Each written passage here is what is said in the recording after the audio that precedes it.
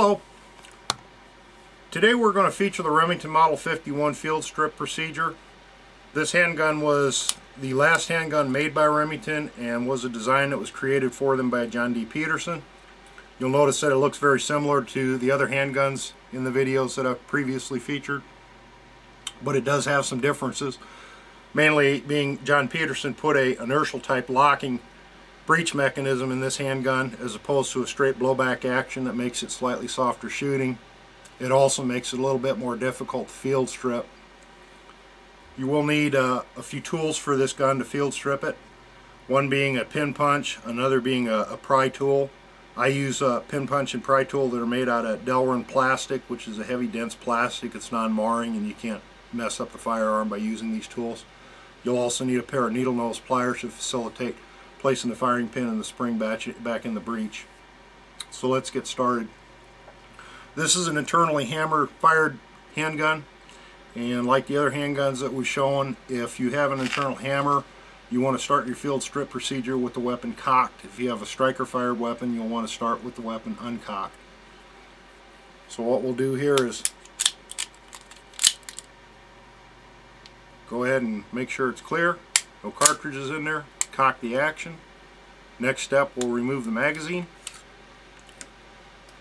The next step is a bit more involved. I have big hands. This is a small handgun and I don't want to block up the view, so I'll describe it first, and if I do block the view, at least you'll understand what I am doing during the procedure.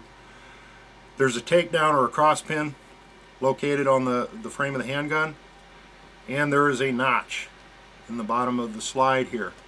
These two need to be lined up to facilitate beginning the decock. On the Remington, you'll notice that it has a magnet or a grip safety here. This grip safety has to be depressed or the slide will not retract. So depress your grip safety, retract the slide until the notch in the slide lines up with the takedown pin. Now if it's necessary, you can use your pin punch to start that pin out from the other side, and then you can use your scraper to reach up underneath of it, pry it up till it comes loose, and then pull it completely away. Set that down somewhere where you won't lose it. Let it go forward on the slide. Now you'll need to retract the slide again for the next step, which is to pull it back about 1/8 of an inch or so. Then pull forward on the barrel, and the barrel in the slide assembly will move off the gun and free itself from the frame. You'll notice that the internal hammer on this gun and this little cutout here is for the inertial lock, the inertial breech lock. Now, these handguns, the barrel assembly is press fit. It has a bushing on here that is press fit in place. They can be removed. It's not recommended that the average user do so.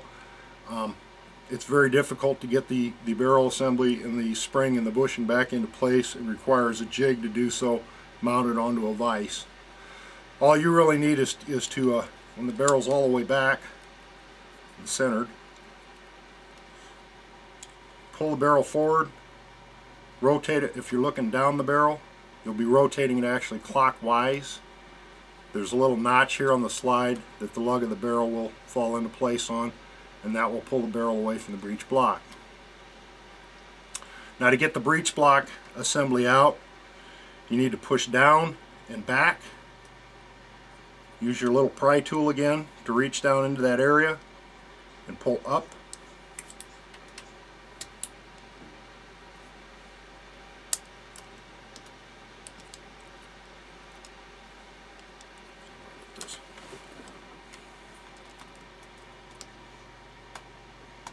Yeah, let's try to start this different side, see if that works. Okay. And that'll come up and free.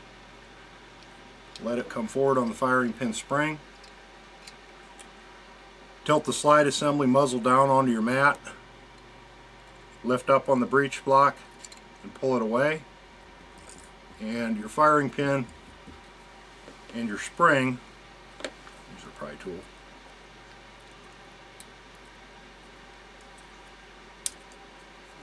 come free and fall down the barrel.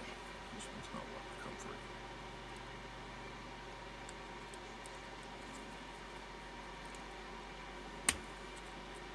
There we go. Those will just fall down the barrel. Again, you want to set them aside. This is one of the drawbacks to some of these handguns. They use extremely small parts that are easy to lose. You want to make sure that you have somewhere that you can put them that they're safe and they're not going to fall on the floor, fly across the room and get lost. Okay, this is your breech block assembly with the extractor in place. For lubricating, and once you've cleaned these guns, I recommend a combination of a little grease and silicone oil.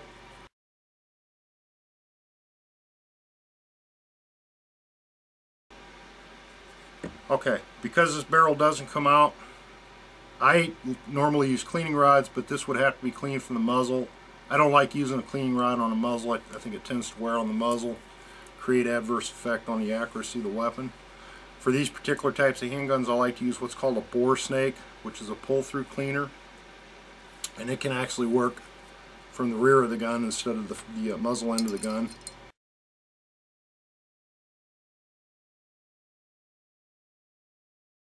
Clean. Alright, reassembling this firearm. First step that you're going to do, lubricate the back of this firing pin. Okay.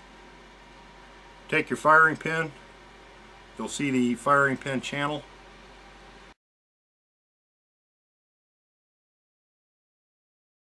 That's what we're going to do.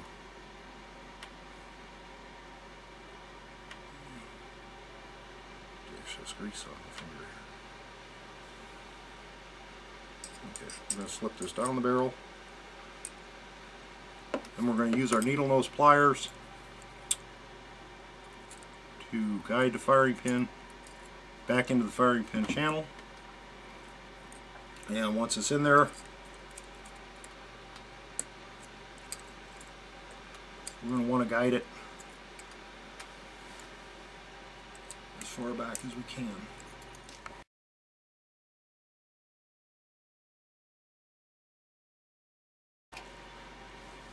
Alright, now that we have our firing pin set all the way back, firing pin spring will be set back enough for clearance for the breech block. Take the breech block, set it down in front of the firing pin spring, and then push down and back, and it'll just click itself right into place. Very simple. Rotate the breech down, and make sure it comes in contact with the extractor. Sets all the way back. And then to assemble the firearm,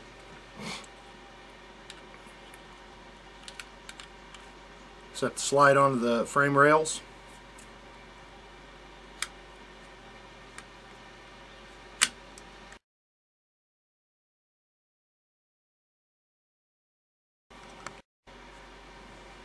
Push straight back until the slide comes in contact with the trigger bar. At this point, you'll want to depress the grip safety. Pull the trigger, press down on the trigger bar, and then continue pulling the slide to the rear. Next, depress your grip safety again. Line up your cross pin holes on the slide in the frame, and you'll want to install your firing or your cross latch pin with a little cutout facing the top and the wider half dome facing the bottom. Insert that into the hole. Make sure everything's lined up. Press down. Let the slide go forward. Insert your magazine. Depress your grip safety. Check for function.